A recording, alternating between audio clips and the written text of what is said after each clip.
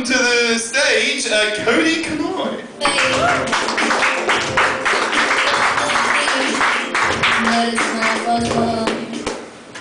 Hello everyone.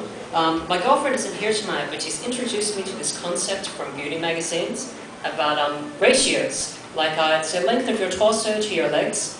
For example, 5'5" is like a person who's equally distributed, but they look a little short and weird. 6'4" is normal, 7'3" is long legs like me, and 8'2" is like the models from magazines, the beautiful models. But I don't trust them because where do they put their organs? They must be like very small, like their heart and their lungs and their brains.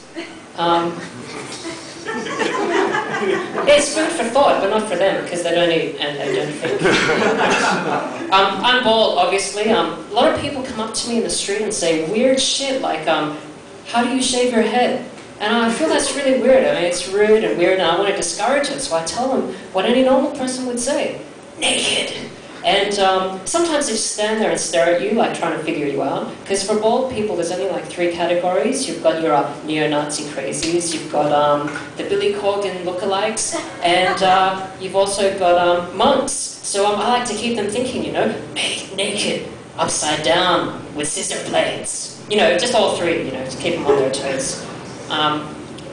Okay, so I've been playing video games recently, and people have told me that that's the biggest reason for people breaking up. And I think that's wrong, because I've been playing this one game for 5 days, and my girlfriend just won't get the fucking picture. Leave me alone!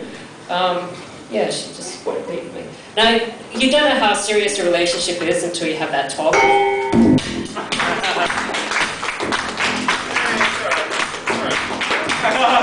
It's cool, man, it's cool. It happens.